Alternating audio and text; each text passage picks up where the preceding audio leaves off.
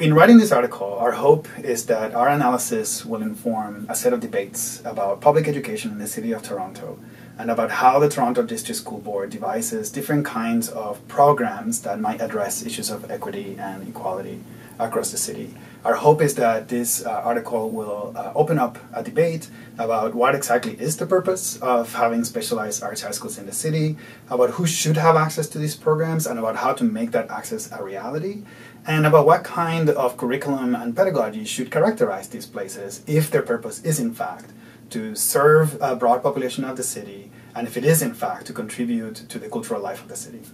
So to give you a little bit of context, specialized arts programs in Toronto have existed for quite a long time. Actually, they date all the way back to the 1950s. But this idea of a specialized arts high school that is intended to cater to students who have interest in the arts and provides training in different disciplines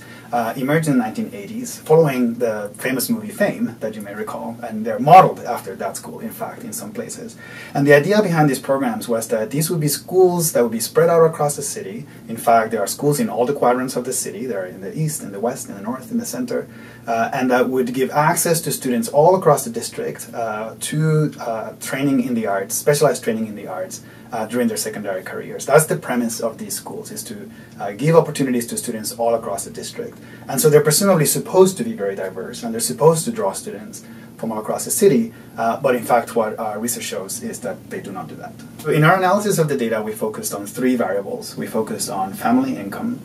students' race or ethnic identification, and the level of education of the parents. And across all three variables, what we found is that students with a lot of privilege are overrepresented in specialized arts high schools across all three variables. So for example, in terms of economic family income, we found that most of the students in specialized arts high schools come from the top 3 deciles of family income, which is to say that they come from the wealthiest families, upper middle class and upper class families in the city. In addition to that, white students are overrepresented in these high schools, so that there are twice as many white students in specialized arts high schools in terms of proportion than in the rest of the district, whereas students of color, and particularly Southeast Asians, are way underrepresented in terms of the proportion of students in the schools versus the district school board. And likewise, most of the students in specialized arts high schools are more likely to have parents who have high levels of education, who have university degrees, which is, of course, associated with high levels of cultural capital and with access to things like dance education, ballet, instrumental training.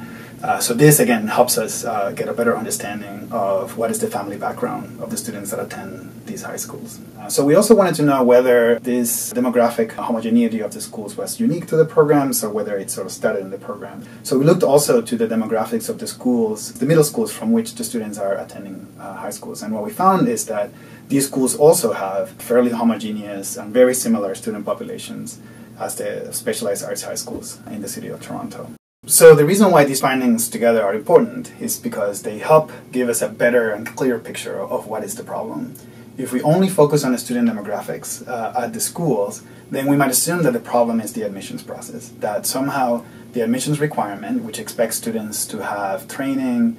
in a classical instrument like a violin or piano, or to have several years of ballet training, then the conclusion would be that we just have to change the admissions in order to create a diverse school. But our findings complicate this because they suggest that actually the students that are attracted to the programs themselves are homogeneous. So it isn't just an issue of admissions. And so when we look at our previous research, we conclude that in fact it could be that the curriculum that is being offered at these schools, which is also Eurocentric and very narrowly focused on a very particular kind of understanding about what it means to be an artist and what kinds of artistic practices are the ones that are being taught at the schools, that in itself is producing a homogeneous environment by attracting students and families that are interested in that kind of curriculum and education. And so it raises the question about what should be the purpose of these schools, who should be attracted to them, and what kind of curriculum in the arts should these schools be offering in order to become more heterogeneous and more like the student population that the Toronto District School Board seeks to serve equally and equitably.